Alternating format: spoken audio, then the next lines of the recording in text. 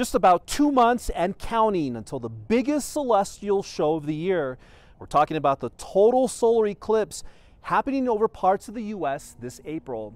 I'm Denver 7 meteorologist Steve Roldan. It is coming up quickly.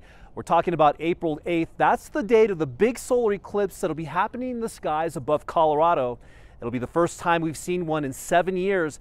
And while we won't get in on the full show here in the state, it's still going to be quite a show to see. The sun goes dark and stars come out. A rare and stunning sight to see if you're lucky enough to be in the direct path of a total solar eclipse.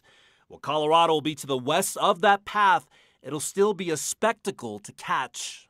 So in Colorado and in Denver, we will have what's known as a partial solar eclipse. And so instead of the moon completely blocking out the sun, it will only just partially block it, and so you might think of it as the moon taking a bite out of the sun. And in Denver, the partial solar eclipse will last about 2.5 hours or so. Major cities like Austin, San Antonio, Dallas, Indianapolis, Cleveland, and Buffalo will be in the direct path of the total solar eclipse.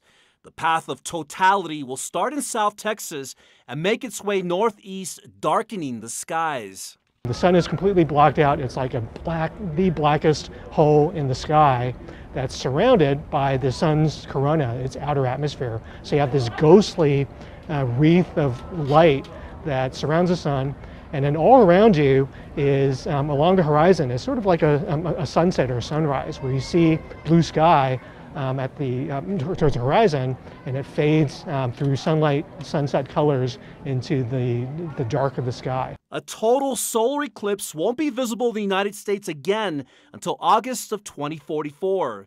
That eclipse will only brush parts of Montana and North Dakota. Now, if you're waiting for a total solar eclipse to happen here in Colorado, you're going to have to wait for some time. That's not scheduled to happen until 2045 for areas south of I-70. For Denver 7, I'm meteorologist Steve Roldan.